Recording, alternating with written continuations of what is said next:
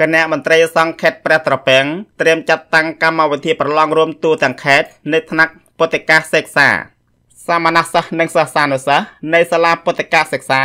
ឬសាលាភាសាបាលីដែលសិក្សានៅតាមវត្តអារាមនានាទូទាំងខេត្តព្រះត្រពាំងនឹងបើកកម្មវិធីប្រឡងបិទវគ្គសិក្សាប្រចាំឆ្នាំពុទ្ធសករាជ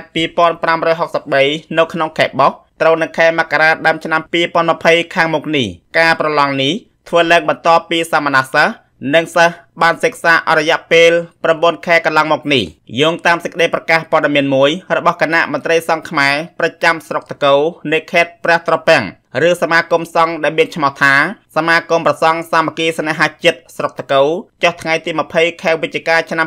2019នេះបានបញ្ជាក់ថាចាប់ពីថ្ងៃទី3ដល់ថ្ងៃទី12ខែមករាដើមឆ្នាំ2020ខាងមុខសមាគមរបស់ខ្លួននឹងចាត់តាំងកម្មវិធីប្រឡងថ្នាក់ពុទ្ធិកមធ្យមសិក្សាបឋមភូមិចាប់ពីថ្នាក់ទី1ដល់ទី3ឬថ្នាក់បាលីទី1ដល់ថ្នាក់ទី3ដើម្បីផ្ដល់វិញ្ញាបនបត្រដល់សាមណសិស្សនិងសិស្សដែលសិក្សាអរយៈពេល9ខែកន្លងមកយោងតាមសេចក្តីប្រកាសព័ត៌មានដដែលបានបញ្ជាក់ថាថ្នាក់ពុទ្ធិកមធ្យមសិក្សាបឋមភូមិទី1ឬបាលីទី1ត្រូវជួបជុំគណៈកម្មការមេប្រយោគនៅវេលាម៉ោង2រសៀលថ្ងៃសុក្រ9កើតខែបោះឆ្នាំកុលឯកស័កពុទ្ធសករាជ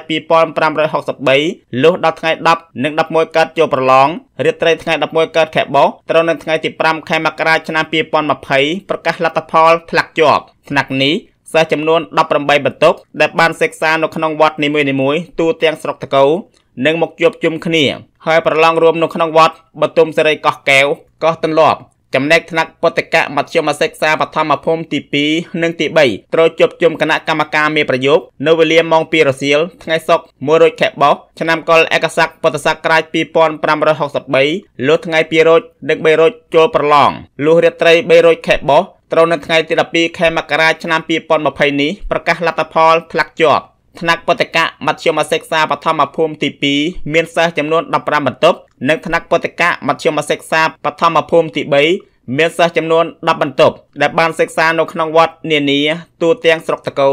មកប្រឡងនៅវត្តទក្សិឡានិក្រូតចុងព្រៃយោងតាមសេចក្តីប្រកាសព័ត៌មាននេះដដែលបានបញ្ជាក់ថាសាមណសិស្សនិងសិស្សគ្រប់អង្គនិងរូបត្រូវបង់ប្រាក់សម្រាប់បំពេញបែបបទចំនួន100,000ដុងប្រមាណ$4កន្លះនិងវត្តដែលមានសិស្សចូលរួមប្រឡងត្រូវបង់ប្រាក់ចំនួន$3,500,000ដុងប្រមាណ$133សហរដ្ឋអាមេរិកដើម្បីជួយដល់វត្តដែលជាម្ចាស់ផ្ទះចាត់តាំងកម្មវិធីប្រឡងចំណែកនៅស្រុកទាំង8ផ្សេងទៀតគឺស្រុកភ្នោដាច់ស្រុកមាត់សមុទ្រស្រុកកន្លង់ស្រុកកំពង់ស្ពានស្រុកកំពង់ធំស្រុកកញ្ចោងនិងទីរួមខេត្តនឹងចាត់តាំងកម្មវិធីប្រឡងទូទាំងស្រុកនៃស្រុកនីមួយៗដោយស្រុកតកូផងដែរចំណែកថ្នាក់ពុទ្ធិកមធ្យមសិក្សាបឋមភូមិទី4ឬបាលីរងនិងថ្នាក់ពុទ្ធិកមធ្យមសិក្សាទុតិយភូមិទី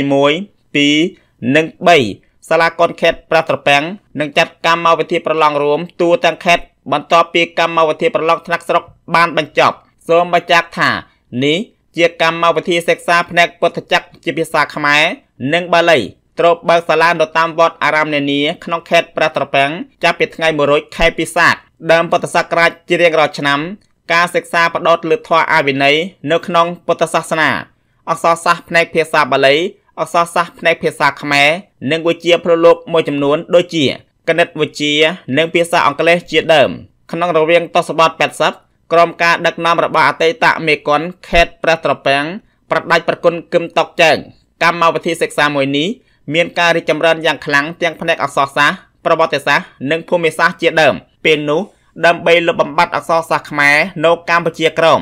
រដ្ឋាភិបាលយួនបានបង្កើតព្រឹត្តិការណ៍មួយហៅថាការសេ50ដែលបរដ្ឋខ្មែរក្រមចាត់ទុកថាជានយោបាយរបស់យួនដើម្បីចាប់ប្រសង់និស្សិតនិងបញ្ញវន្តខ្មែរក្រមដាក់ពន្ធនាគារនិងធ្វើទុកទារុណកម្មពេលនោះនៅថ្ងៃប្រហោះ2រោចខែមករាឆ្នាំខាលអត្តស័កពុទ្ធសករាជ2530ត្រូវនៅថ្ងៃទី18ខែធ្នូគ្រិស្តសករាជ